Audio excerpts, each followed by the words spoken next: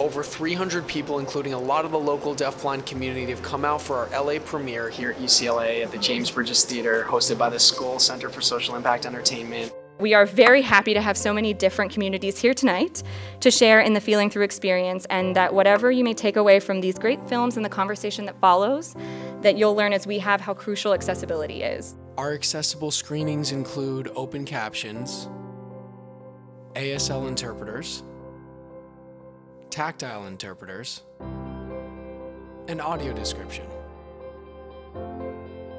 The film that we just watched is just beyond inspirational, and I'm sure it touched everyone's heart in this room. You're now a part of the community, so you guys really make this experience. This experience does not exist without you and your wonderful feedback.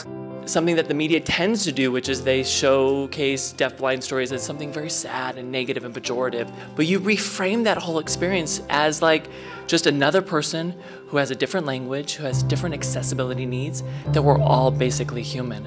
I really needed to work and collaborate with a lot of people to make this happen and continue to make it happen. I was hoping that I might be asked to do more films. Representing why shouldn't more deafblind people be involved? Definitely, hire us. I'm going to make it required viewing for my students. I feel like it's so important. Thank you so much. What was your favorite part of casting or directing? This is Doug speaking. That's a great question. Wow, after seeing this movie, thank you so much.